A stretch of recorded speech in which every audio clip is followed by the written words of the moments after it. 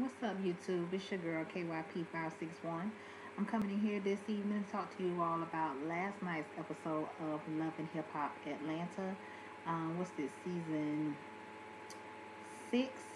And don't know what episode, but let's go ahead and get into it. We show, of course, messy ass Carly over here meeting up with Sierra, talking about she's coming to find out, basically what went down between Sierra, Mariah, and Sierra's husband, Shooter. So she's over there, of course, acting like she's all concerned, talking about how her and Sierra them became good friends and this and that and that and the other, which I just think is a bunch of bullshit. Just because a bitch do your eyebrows or whatever, that don't mean that's your bestie. But whatever, child. We know Carly, she just trying to get in where she fit in. So anyway, she goes over there, and then she makes this comment talking about how she don't understand how she keeps finding herself in the middle of people's drama and bullshit. Well, mainly because you walk your ass right into it. You know, you be the main one talking about, you don't have anything to do with this or whatever, or you try to act like you be so concerned with what's going on. But Carly, you just be going to her just to get the tea, child. That's it. You can really give two fucks about what these folks really got going on in their life. That's why I don't even understand why a bitch even be fucked up with somebody like you. But anyway, child, so Sierra's telling her basically what was going on and what happened and how the shit got blew up and all this and whatever. So then Sierra goes and she makes a comment talking about she don't understand how Mariah can do this to her. She treated her as if she was her, a little sister or whatever. And then she goes on to say that Mariah pretty much fucked up her home, talking about her home was happy. Well, bitch, not when you just sat here on TV a couple of episodes ago and sprayed all y'all motherfucking business talking about, your husband, he put his complaints out there. You put all your bedroom business out there on the table.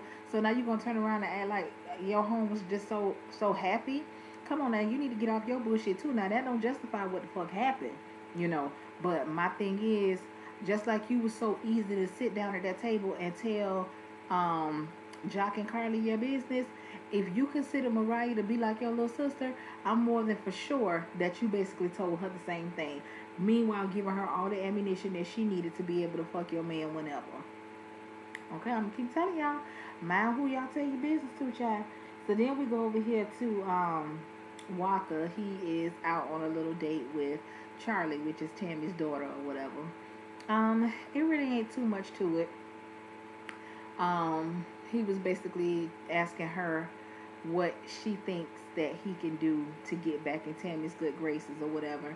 And he was like, what can I buy her or whatever. And see, I'm gonna need y'all niggas to stop thinking that when you fuck up the way that he has fucked up, that you could just go buy her a purse or take her on a trip or buy her a damn dog or some shit and it's gonna be okay.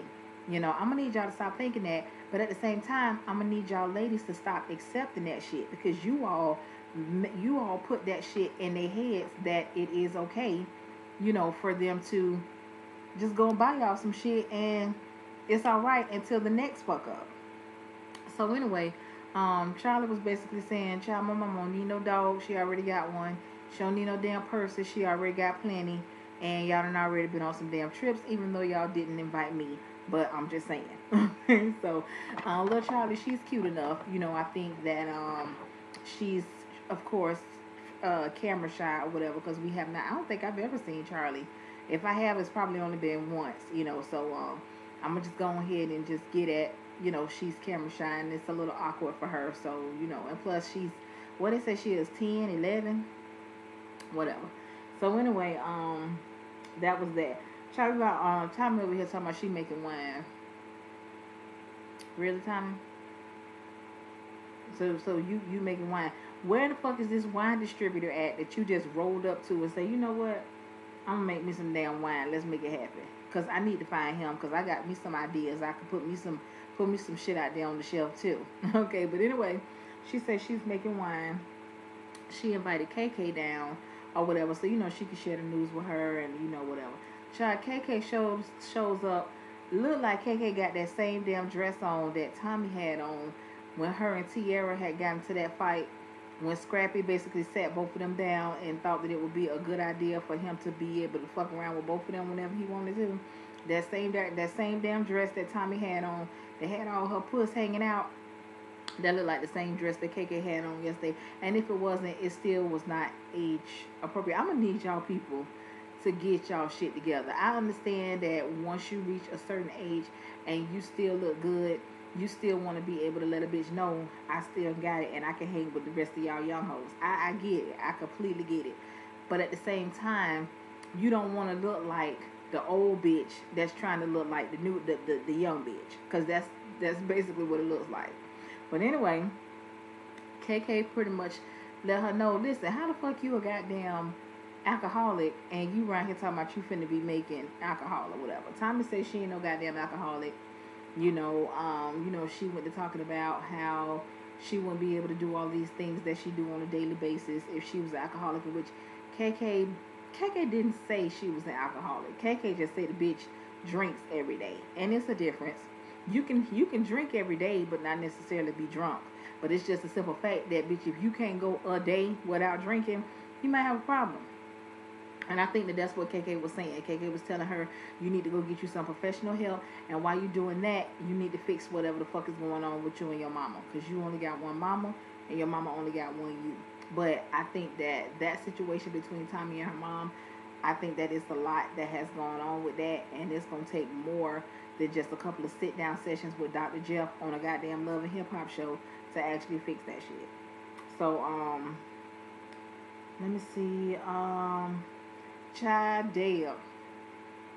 Deb said, fuck y'all. Okay, Deb got tired of y'all talking about her helmet hair.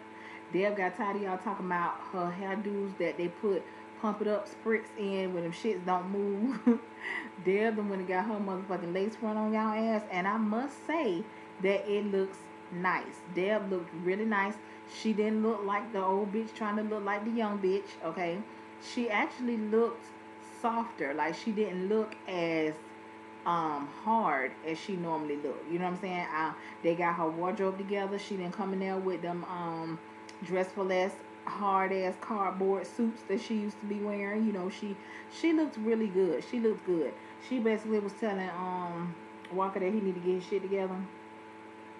He need to get his shit together, and he need to get his shit together with Tammy, because ain't there another bitch coming up in her house talking about she's coming up in there with Walker. So whatever the fuck you need to do to fix it, you need to go ahead and fix it. All right, so that was that. We couldn't find out that Stevie had filed for custody of the baby, you know, if in fact it was his.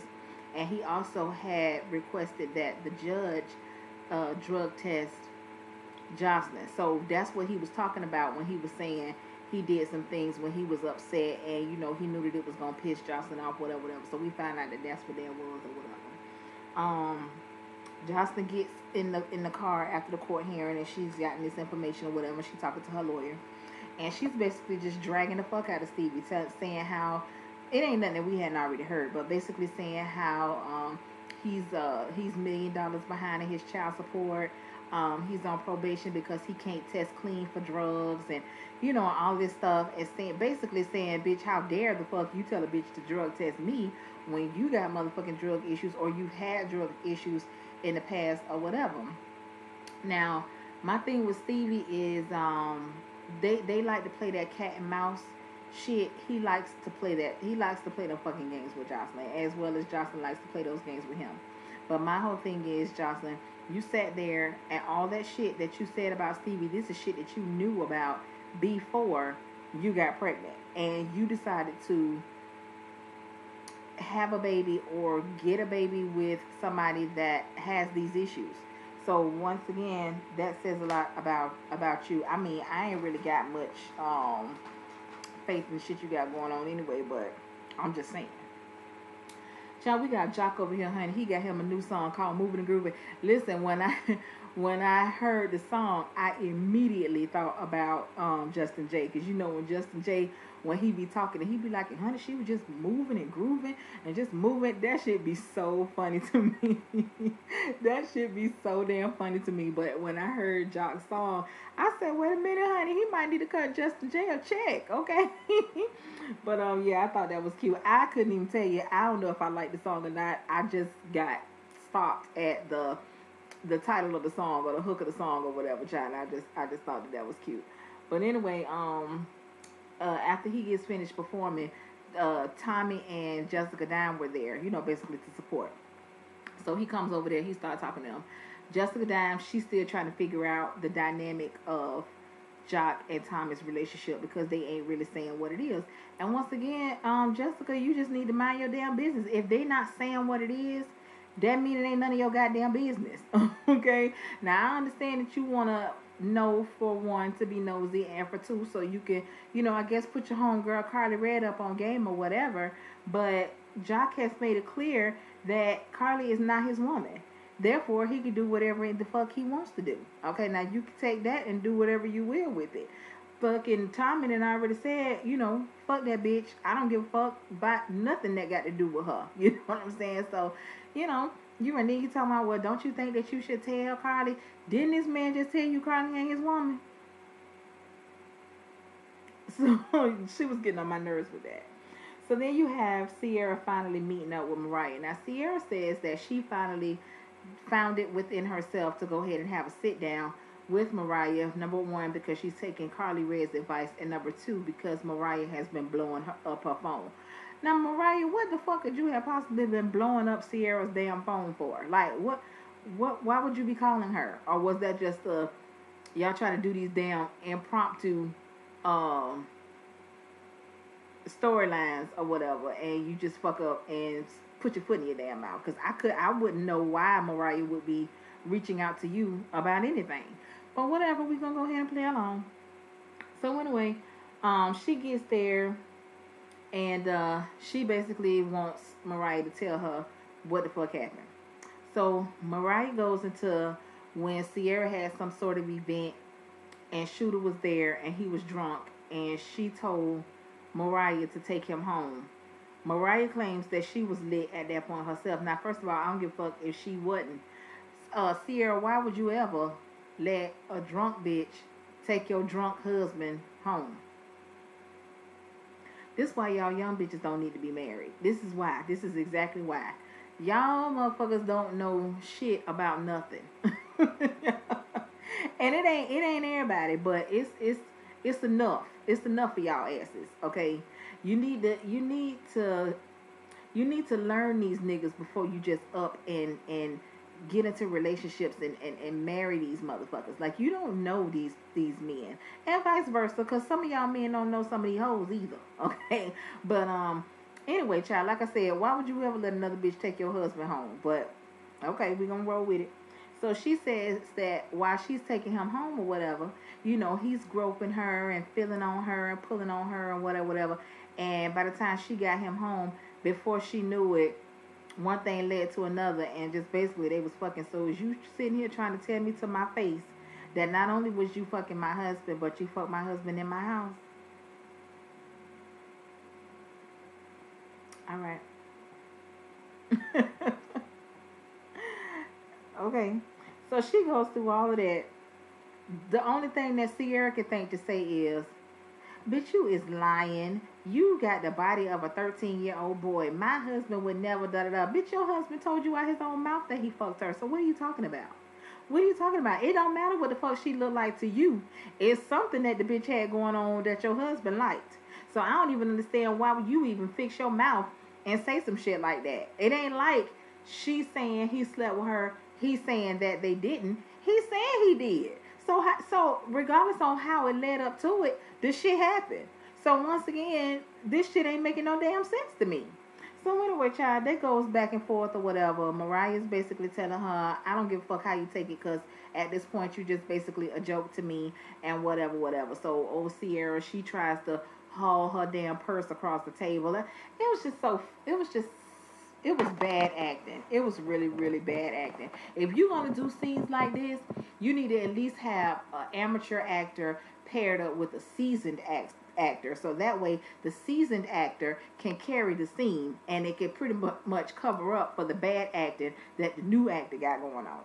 But two bad motherfucking actors, that ain't hitting no shit. You know shit. So then you got Tammy in here. She talking to Charlie, basically trying to get the tea from her as far as what her and Walker did on their little skate date or whatever. And so Charlie was basically telling her that she needs to go on a date with him, and he's sorry, and blah blah blah. So, child, the results are in now. All this time, Jocelyn have been rolling around here, hollering about how she knows Stevie's the father and this and that, and the other. Now, your ass was mighty shook while your brother was trying to open up that goddamn envelope to see what them damn results was. You was already trying to prepare us and everybody else if the results came out anything other than Steven Jordan is your damn baby daddy. You right here talking about, because you know how Stevie is. He probably paid somebody to say that he's like, girl, shut up. Shut up, and I was like, now what the fuck you over here shaking in your damn boots for, since you so damn 99.99. What they be saying on Maury? I'm 200% sure. I'm 199 blah blah blah percent sure, blah blah blah. If you all of that, why you over here shaking in your damn boots, having about to have a goddamn anxiety attack and all of that bullshit? But anyway, child, the baby is his or whatever. The shit came out that the baby is his. And then she goes to talking about, oh, now she pissed, and now she don't want him to have nothing to do. Hold on, y'all. I'm trying to adjust this shit real quick, cause y'all know I'm in my new recording space, and I'm still trying to get adjusted here. But yeah, but now she going on talking about how she don't want to have him to have nothing to do with the baby. She gonna take the baby and she going back to Miami, and the only thing that he could do for her is just cut the check. Girl, get the fuck out of here, child. Get out of here. But so now we go over here to Tammy's wine tasting or whatever. So the whole cast was there basically, child. Everybody came out, even though Rashida done came from out of hiding. Now my thing is this, Rashida, you can bring your motherfucking ass out here to taste some goddamn wine, but you can't take your ass over there to goddamn Princess Jasmine house to see what the hell going on with your goddamn husband and her damn baby. That shit, they're crazy. But whatever, child. So anyway, she shows up. Everybody was there except for Carly. Stevie wasn't there, and of course Jocelyn wasn't there. But other than that, I think everybody else was there.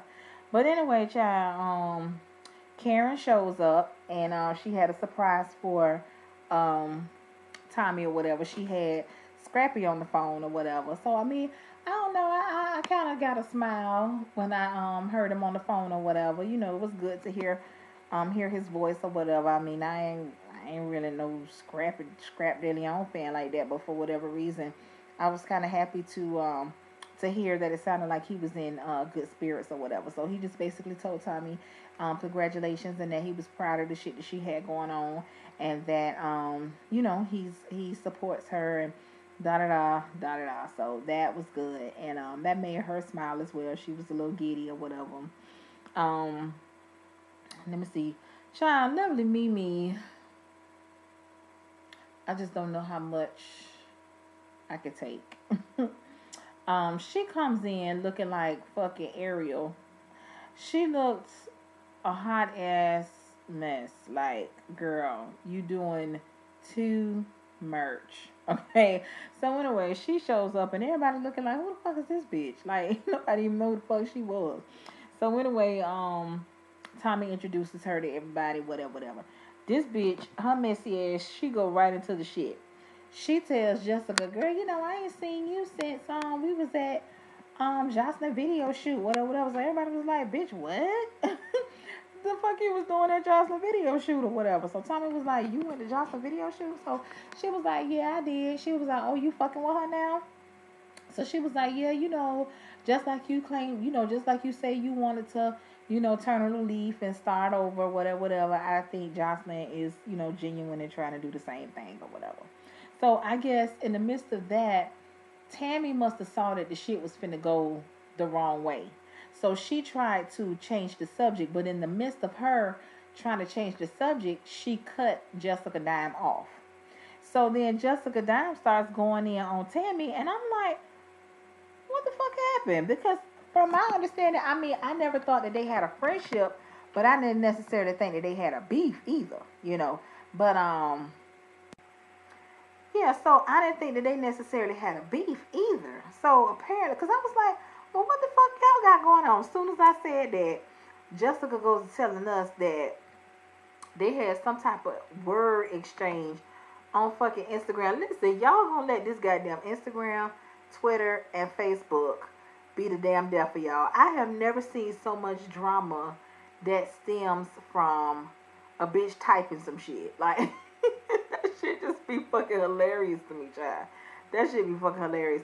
But anyway, child, Tammy said some shit about she didn't think that grown people should be wearing, well, not necessarily grown people, but grown people over a certain age shouldn't be wearing color hair. Now, to a certain extent, I completely agree. But if I can recall, Tammy, do you have blue hair? One of these goddamn seasons, or it might have been this damn season. I know I done seen your ass with some damn blue hair. Okay, so I mean, let these people do what they want to do, child. But anyway, so they start going at it or whatever. Next thing I know, Tammy grabbing a drink. What's this grabbing a drink shit? Y'all bitches be supposedly so much about it, but the first thing you do is grab a goddamn drink. And Jessica told that bitch, I don't throw drinks, bitch. I whoops ass. Now, Jessica talks a good game. However, I ain't seen Jessica whoop nobody ass yet. I done seen her act like she was trying to whoop somebody's ass, but I ain't seen Jessica put her hands on no goddamn body. Now, she got all the shit down. Now, she got the mannerism, she got the, all that shit. She got all that shit down pat now. But I just ain't seen it put into action. So, I mean, I guess, girl. But whatever. So anyway, I seen like after that, soon as shit calmed down with Jessica and Tammy, Tommy turns into Dr. Jekyll on girl ass.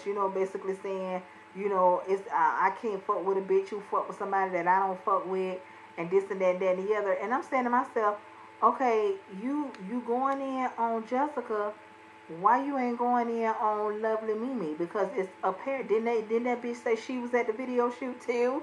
You know what I'm saying? So why you so goddamn mad with Jessica, but you ain't got shit for Lovely Mimi? That's the bitch that you should have been throwing out your motherfucking party. Cause that's the bitch that came up in there and got the shit started. Okay? So not only did she start shit between Tammy and Jessica, that shit rolled over into Tommy and Jessica, and then she proceeds to keep running her goddamn mouth, and now she got Mimi over here pissed off with Melissa, and Melissa ain't even motherfucking there. But then I was a little confused with that too, because Mimi, you know that Melissa and Jocelyn are friends. You said that shit in the very beginning when we first got introduced to Melissa. You already knew that she was friends with Jocelyn. So I don't understand what your damn problem is. But I guess we're going to see that shit unfolding later on down the line, child, I guess. Let me see. Oh, and then after that, shortly after that, in comes Tommy's mama. So Lord knows what that shit finna be like. Oh, Tommy just can't catch a break, child. I told y'all I'm rooting for Tommy. I want Tommy to win, but girl, you just got a lot of shit going on, child. You just gonna have to weed through that shit one day at a time, child. So anyway, that's pretty much all that happens on tonight's episode. So like, comment, subscribe, tell a friend, share the video, all that good shit. I will be back in here in the next couple of minutes with my Basketball Wives review. And so until then, y'all, peace out.